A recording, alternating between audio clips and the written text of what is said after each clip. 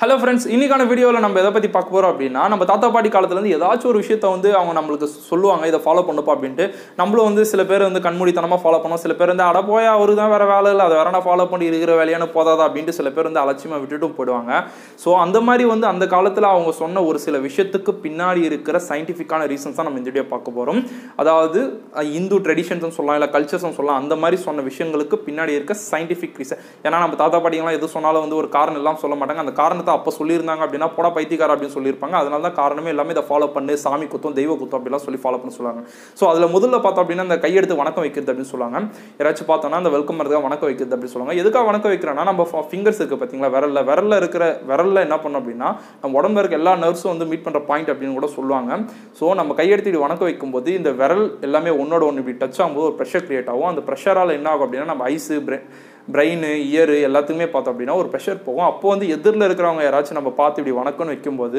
ஒரு concentration create ஆகி அவங்க யார் என்ன சொல்கிறாங்க அப்படின்றது வந்து எல்லாமே நம்ம மனசுக்குள்ள பதியும் இதனால் வந்து மெமரி வந்து அவங்க பார்த்த அந்த நினைவுகள் வந்து ரொம்ப நாள் இருக்கும் அப்படின்றதுக்காக தான் வந்து அந்த மாதிரி சொல்கிறாங்க அது மட்டும் இல்லாமல் அவங்களுக்கு ஷேக்கன் கொடுக்கும்போது என்ன ஆகுனா அவங்களுக்கு ஏதாச்சும் நோய் இருக்கும் அது இல்லாமல் ஏதாச்சும் பண்ணிட்டு வந்துட்டு இருப்பான் அந்த நேரத்தில் பார்த்தோம்னா நம்ம கையை கொடுத்தோன்னு வச்சுக்கோங்களேன் ஐயா டிசீஸ் எல்லாம் வந்துடும் ஸோ அந்த மாதிரி டேரக்ட் கான்டாக்ட் இல்லாத ஒரு காரணத்தில் அவங்ககிட்ட இருக்க ஜெர்ம்ஸோ டிசீஸ் வந்து நம்மகிட்ட ஸ்ப்ரெட் ஆகாது அப்படின்ற ஒரு விஷயத்துக்காக தான் வந்து என்ன பண்ணுவாங்கன்னா இந்த கையை தூக்கி வணக்கம் சொல்லுவாங்க வந்து தமிழ்ல மட்டும் இப்படி சொல்ல மாட்டாங்க மற்ற எல்லா ரிலிஜியன்ஸ்லயுமே வந்து இப்படிதான் சொல்லுவாங்க இன்னொரு விஷயம் பார்த்தோம்னா நம்மள நிறைய பேர் என்ன பண்ணா ஏதாச்சும் ஒரு கோயிலுக்கு போனாங்கன்னா அங்க ஒரு குளம் இருந்துச்சுன்னா குளத்துக்கு நல்ல ஒரு சாமி இருக்கும் சாமியை நோக்கி பாக்கில இருக்க காயின்ஸ் எல்லாம் தூக்கி போடுவாங்க அந்த தண்ணியில எதுக்குடான்னு கேட்டா எல்லாரும் போடுறாங்க நானும் போறேன் பாரு இவ்வளவு தூரத்துக்கு போறேன் அப்படிலாம் சொல்லி விளையாடிட்டு இருப்பாங்க இல்லைங்களா அது வந்து குளத்திலே சரியில்லை ஏதாவது நதியிலே சரி ஆறுல சரி அந்த மாதிரிலாம் நிறைய பேர் பண்றது உண்டு ஸோ அந்த மாதிரி எதுக்காக பண்றாங்க அப்படின்னா நம்ம உடம்புக்கு வந்து காப்பர் அப்படின்ற ஒரு விஷயம் வந்து ரொம்ப அவசியம் அதனால என்ன பண்ணுவோம்னா அந்த காலத்துல வந்து அந்த காப்பர் பாத்திரத்துல செஞ்ச சாப்பாடை சாப்பிடுங்க அதுல வச்சு தண்ணியை குடிங்க அப்படிலாம் நிறைய விஷயம் சொல்லுவாங்க அந்த மாதிரி என்ன பண்ணோம்னா நம்மளுக்கு உடம்புக்கு தேவையான அந்த காப்பர் அப்படின்றது பார்த்தோன்னா தண்ணியில இருந்து தான் வந்து மேக்ஸிமம் நம்மளுக்கு கிடைக்குது ஸோ அந்த தண்ணீருக்கு வந்து காப்பர் கிடைக்கணும் அப்படின்றதுனால என்ன பண்ணோம் அந்த காலத்துல வந்து அந்த குளத்துல வந்து காயின்ஸ் தூக்கி போடுவாங்க அந்த காயின்ஸ் எல்லாமே பார்த்தோன்னா செம்பு அதாவது காப்பரால செய்யப்பட்டது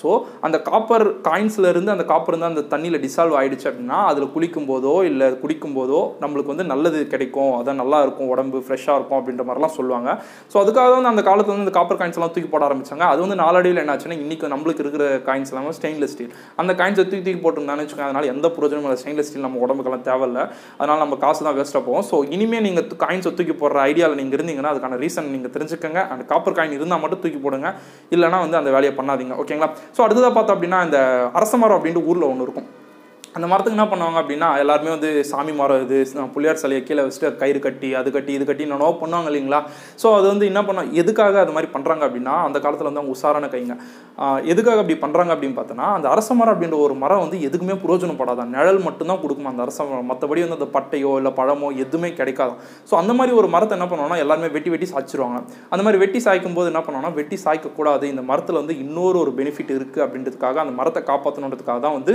அந்த மாதிரி பண்ணுவாங்களாம் ஏன் அப்படி என்ன பெனிஃபிட் அப்படின்னு பார்த்தோன்னா அந்த ஒரு மரம் அரச மரம் மட்டும்தான் வந்து மற்ற மரங்களோ செடிகளோ என்ன பண்ணும் அப்படின்னா டே டைமில் மட்டும்தான் ஆக்சிஜன் வெளியிடும் ஆனால் இந்த அரச மரம் மட்டும் வந்து டே அண்ட் நைட் ரெண்டு வேலையுமே ஆக்சிஜன் வெளியிடும் அந்த ரெண்டு வேலையுமே அது ஆக்சிஜன் வெளியிடுறதுனால தான் என்ன பண்ணுறாங்க அப்படின்னா நம்மளுக்கு தேவையான ஆக்சிஜன் அது கொடுக்குது ஸோ இது சாமி தான் அப்படின்ட்டு என்ன பண்ணுறாங்க சாமி மரம் மாற்றிட்டாங்க கடைசியில் ஐயோ இந்த மரத்தில் சாமி இருக்குது வெட்டக்கூடாது அப்படின்ட்டு என்ன பண்ணுறாங்க அப்படின்னா அந்த மரத்தை யாருமே வெட்டுறதுக்கு கிடையாது ஓகேங்களா ஸோ அதே மாதிரி நம்ம வீட்டுக்கு வாசலில் பார்த்தோன்னா இந்த துளசி செடியெல்லாம் வைப்பாங்க இந்த துளசி செடியெல்லாம் வந்து என்ன பண்ணுவாங்கன்னா டெய்லி அம்மாலாம் வந்து அந்த இடத்துல வந்து தண்ணி ஊற்றி அதை சுற்றியெல்லாம் வருவாங்களா ஸோ இது எதுக்காக அப்படின்னா அம்மா சென்டிமெண்ட்டாக அப்படிலாம் கேட்டாங்கன்னா கண்டிப்பாக கிடையாது ஸோ அதில் என்ன பண்ணோம் அப்படின்னா இது எப்படி அரச மரம் வந்து 2 வேளை ஆக்சிஜனை கொடுக்குது அந்த மாதிரி வந்து இந்த துளசி செடி அப்படின்றது பார்த்தோன்னா ஓசோனை கொடுக்குது அதாவது O3 கொடுக்குது இந்த ஓசோன் அப்படின்ற கேஸ் பார்த்தோன்னா டேரெக்டாக ஓசோன் லேயரில் போய் ரீச் ஆகுது அதனால வந்து ஓசோன் லேயர் வந்து சேஃபாக இருக்குது அதனால அல்ட்ரா வயலட்டஸ் எதுவுமே வந்து நம்ம பூமிக்கு ரீச் ஆகாது அப்படின்றதுனால தான் என்ன பண்ணாங்க துளசி செடியை வந்து அதிகமாக வளர்ப்பாங்க ஸோ துளசி செடியால் இன்னொரு பெனிஃபிட் என்னன்னா இது கிருமி நாசினி எந்த விதமான ஜெர்ம்ஸையும் அட்ராக்ட் பண்ணாது ஜெர்ம்ஸை கில் பண்ணும் அதுவும் இல்லாமல் வீட்டு முன்னாடி வந்து துளசி செடி இருந்துச்சு அப்படின்னா எந்த பூச்சி பாம்பு அந்த மாதிரி எந்த விஷயமே வந்து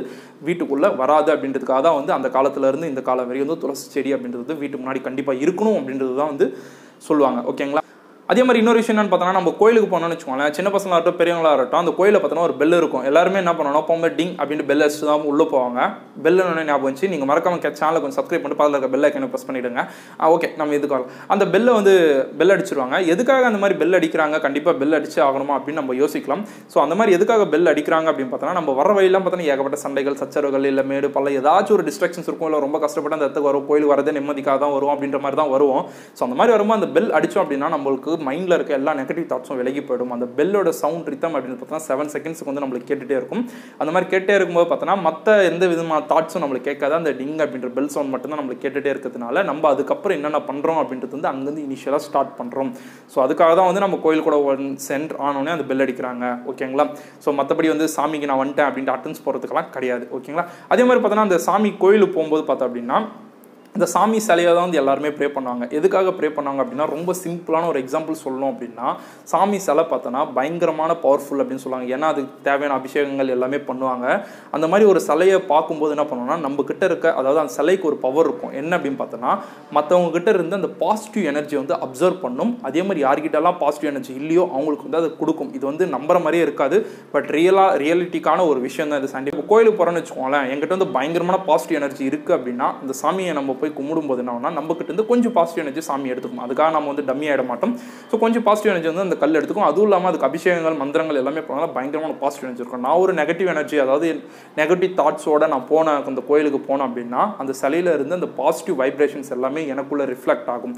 ஸோ எனக்குள்ள ரிஃப்ளெக்ட் ஆகும்போது என்ன ஆகுது அப்படின்னா, எனக்குள்ள பார்த்தோன்னா அந்த பாசிட்டிவ் எனர்ஜி கிரியேட் ஆகும். பட் இந்த ப்ராசஸ் வந்து ரொம்ப ஸ்லோ அப்படின்றதுனால தான் என்ன பண்ணாங்க அப்படின்னா, நம்ம வந்து டெய்லி கோயிலுக்கு போனோம். டெய்லி கோயிலுக்கு போனோம்னா நம்மளுக்கு இந்த பாசிட்டிவ் எனர்ஜி கிடைக்கும், பாசிட்டிவ் தாட்ஸ் இருக்கும், நம்ம லைஃப் நல்லா இருக்கும் அப்படின்னு சொல்லுவாங்க. ஸோ இதுதான் வந்து நம்ம ஏன் கோயிலில் சிலைகள் வைக்கிறோம், அந்த சிலைகள் அந்த கோயிலுக்கு வந்து ஏன் டெய்லி போகணும் அப்படின்றது விஷயத்துக்கு பின்னாடி இருக்க ஒரு சயின்டிஃபிக்கான ரீசன். அதே மாதிரி நம்ம சாப்பிட்ற விஷயத்துக்கு வந்துடும். நம்ம சாப்பிடும்போது என்ன பண்ணுவாங்க அப்படின்னா, இந்த சுகாசனா அப்படின்னு சொல்லுவாங்க, சப்பாங்கள் போட்டு தான் சாப்பிடணும் அப்படின்னு சொல்லுவாங்க. ஏன்டா சப்பாங்கள் போட்டு சாப்பிடணும், நாங்களாம் வந்து பஃபெட் சிஸ்டம் நின்றுட்டே தான் சாப்பிடுவோம், ரொம்ப ஃபேஷன் அதெல்லாம் சொல்லுவாங்க. ஆனால் அந்த உட்காந்து சாப்பிடும்போது தான் என்ன ஆகும் அப்படின்னா, அந்த சுகாசனா பொசிஷனில் வந்து நம்ம பிரெயினுக்கு வந்து ஒரு மெசேஜ் போகும். நான் இப்போ சாப்பிட்டுட்டு இருக்கேன், என் வயிறில் வந்து எல்லாமே ஃபுல்லாக போகுது, நீ வந்து டைஜஸ்ட் சிஸ்டம் ஆரம்பி அப்படின்ட்டு ஒரு சின்ன மெசேஜ் போகும். அந்த மெசேஜ் போன பிறகு தான் வந்து நம்மளுடைய டைஜஸ்ட் சிஸ்டமே வந்து ஆக்டிவாக ஸ்டார்ட் ஆகும். அதனால தான் என்ன பண்ணுவோம்னா, அந்த மாதிரி ரிலாக்ஸாக உட்காந்து சாப்பிடணும் அப்படி சொல்லுவாங்க. நின்றுட்டு உட்காரும்போது பார்த்தோன்னா ஃபுட் வந்து அந்த அளவுக்கு வந்து ஸ்டொமக்கில் தங்காது, டேரெக்டாக வந்து இன்டைஜஸ்ட் ஆகாமலே போயிடும். அதாவது அப்சர்வ் பண்ணாமல் இன்டெஸ்டைன் எதுவுமே அப்சர்வ் பண்ணாமல் போயிடும். அதே உட்காந்து சாப்பிடும்போது பார்த்தோன்னா ரொம்ப ரிலாக்ஸாகவும் பொறுமையாகவும் சாப்பிடலாம் அப்படின்ற விஷயத்துக்காக தான் வந்து அந்த சுகாசனா சப்பாங்கல் பொசிஷன் உட்காந்து சாப்பிடணும் அப்படின்னாங்க. அதே மாதிரி இன்னொரு விஷயம் பார்த்தோன்னா, நம்ம ஏதாவது சாப்பிடும்போது பார்த்தோன்னா பந்தியில் எல்லாமே வைப்பாங்க. வைக்கும்போது என்ன பண்ணால் முதல்ல சூடான ஐட்டம் சூப் மாதிரி ஏதாச்சும் ஒரு ஐட்டம் சாப்பிட்டு லாஸ்ட்டில் வந்து ஸ்வீட் மாதிரி ஒரு ஐட்டம் சாப்பிடணும் சொல்லுவாங்க. எதுக்கு அப்படின்னா, ஸ்வீட் லாஸ்ட்டில் ஸ்வீட் சாப்பிட்டா நல்லா இருக்கும் அப்படின்னு சொல்லுவாங்க சம்திங்.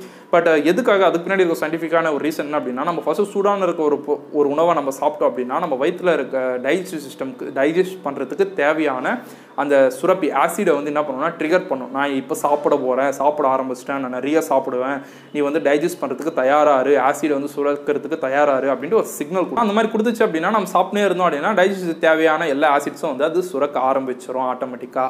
அதே மாதிரி என்ன பண்ணுவோம்னா, நடுவில் தண்ணி குடிக்கூடாதுன்னு சொல்லுவாங்கல்ல, தண்ணி எதுக்காக குடிக்கூடாதுன்னா, இன்கேஸ் நான் தண்ணி குடிச்சுன்னு வச்சுக்கோங்க சில்லுன்னு ஆகிடும். சில்லுன்னு ஆச்சுன்னா அது ஆசிடை சுரக்கிறது என்ன ஆகும் அப்படின்னா, ஐயோ தண்ணி குடிச்சுனா சில்லுன்னு ஆயிடுச்சு அவ்வளோதான் முஸ்டம் பழகுது அப்படின்ட்டு என்ன பண்ணுவாங்க அப்படின்னா, ஆசிட் சுரக்கிறது கம்மியாயிடும். அதனால நம்ம டைஜஸ்ட் வந்து கம்மியாயிடும். அதே லாஸ்ட்டில் ஏன் ஸ்வீட் சாப்பிட்றோம் அப்படின்னா, ஸ்வீட்டோ ஐஸ்கிரீமோ அதெல்லாம் பார்த்தோன்னா ரொம்ப சில்லன் ஐட்டம் தான். ஸோ நான் சாப்பிட்டு முஸ்ட்டேன் அப்படின்றது ஒரு இண்டிகேஷன் கொடுக்குறதுக்காக, வயிற்றுக்கு இண்டிகேஷன் கொடுக்குறதுக்காக தான் என்ன பண்ணுறோம் அப்படின்னா, அந்த லாஸ்ட்டில் அந்த சில்லன் ஐட்டம்ஸ் ஏதாச்சும் சாப்பிடுவோம். ஓகேங்களா? ஸ்வீட்டோ சில். இன்கேஸ் நம்ம அந்த மாதிரி சாப்பிடாம கடைசியில் சூடாகவே சாப்பிட்டுன்னு வச்சுக்கோங்களேன், அது இன்னும் ஏதோ வருது, இன்னும் ஏதோ சாப்பாடு ஏதோ வருது அப்படின்னு வெயிட் பண்ணிகிட்டே இருந்து வயிற்றில் வந்து அந்த டைஜஸ்டிவ்ஸ் அதாவது டைஜஷன் சரியாக ஆகாமல் நம்மளுக்கு வந்து அல்சர் போன்ற ப்ராப்ளங்கள் வர்றதுக்கான வாய்ப்புகள் நிறைய இருக்குது அப்படின்னு சொல்கிறாங்க.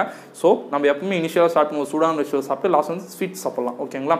அதே மாதிரி சாப்பிட்டதுக்கு அப்புறம் தான் தண்ணி குடிச்சா அது உடம்புக்கு ரொம்ப ரொம்ப நல்லது. அதே மாதிரி பார்த்தோன்னா, இந்த கல்யாண வீட்டிலலாம் பார்த்தோன்னா, கல்யாண பொண்ணு இல்லை எல்லாருமே பார்த்தோம் அப்படின்னு வச்சுக்கோங்க, பொண்ணுங்க எல்லாமே கையில் மெஹந்தி வச்சிருப்பாங்க. எதுக்காக இந்த மெஹந்தினா, அழகாக இருக்கிறதுக்கு இப்போலாம் பேஷன் கோனு அது இதெல்லாம் சொல்லிட்டு டிசைனாக வைக்க ஆரம்பிச்சிட்டாங்க. ஆனால் அதுக்கு பின்னாடி என்ன சயின்ஸ் இருக்குது அந்த காலத்தில் அப்படின்னு யோசிச்சு பார்த்தோம் அப்படின்னு வச்சுக்கோங்களேன், இந்த கல்யாண டைமில் வந்து இந்த பொண்ணுங்கள்லாம் பார்த்தோன்னா எங்கே பார்த்தா குடுன்னு ஓடி வராங்க, அந்த வேலை இந்த வேலை அது பண்ணோம் இது பண்ணோம் நானே பண்ணாமா அப்படி இப்படின்றது பயங்கர ஒரு ப்ரெஷரோட ஸ்ட்ரெஸ்ஸோட இருப்பாங்க. ஸோ இந்த மெஹந்தி அப்படின்ற ஒரு விஷயத்தில் என்ன பண்ணோம் அப்படின்னா, நம்ம கை ஃபுல்லாக வச்சுக்கிட்டோம் அப்படின்னா நம்மளுக்கு வந்து மெஹந்திக்கு வந்து ஒரு அடிஷனல் ப்ராப்பர்ட்டி நம்ம வந்து ரொம்ப பிரசாந்தமாக அதாவது சாந்தமாக குளிர்ச்சியாக இருக்கும்.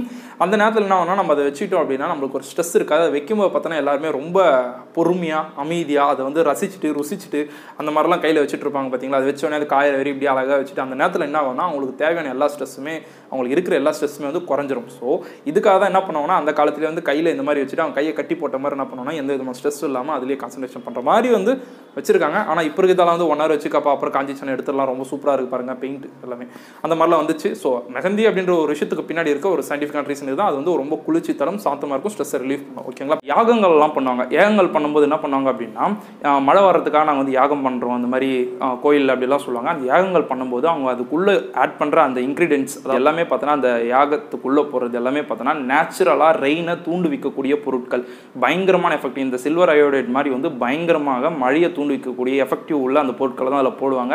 ஸோ அது எல்லாமே பார்த்தோன்னா ஒரு ஸ்மோக் மாதிரி மேலே போயிட்டு கிளவுட்ஸோட ஃபார்ம் ஆகி தான் அந்த இடத்துல ஒரு மழையை உண்டாக்கும். ஸோ இதுதான் அந்த காலத்தில் வந்து நான் யாகம் பண்ணுறேன் மழை வருது அப்படின்னு சொல்லுவாங்க. பட் அதுக்கு பின்னாடி இருக்க ஒரு சயின்டிஃபிக் ரீசனும் இதுதான். ஆனால் இந்த வீடியோவில் வந்து இதே மாதிரி நிறைய விஷயத்தை பார்த்தோம். இது இல்லாமல் இன்னும் நிறைய விஷயங்கள் வந்து தாத்தா பாட்டிங்க எல்லாருமே சொன்னதுக்கு பின்னாடி வந்து பயங்கரமான சயின்டிஃபிக் ரீசன்ஸ் இருக்குது. ஆனால் அந்த காலத்தில் சொல்லியிருந்தாங்கன்னா உண்மையிலேயே வந்து அவங்க பைத்தியகாரம் சொல்லியிருப்பாங்க. ஆனால் இந்த காலத்தில் வந்து அதெல்லாம் நினச்சி பார்த்தோம்னா உண்மை தான் தோணும். ஆனால் சோம்பேறித்தனத்தால் அந்த மாதிரி எந்த விஷயத்தையுமே நம்ம வந்து ஃபாலோ பண்ணுறது இல்லை அப்படின்றது ஒரு உண்மை தான்.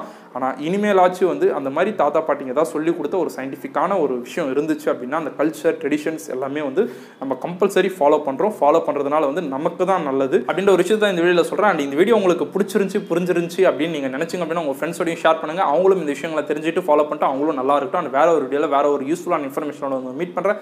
அது வரைக்கும் stay tune, take care, bye bye.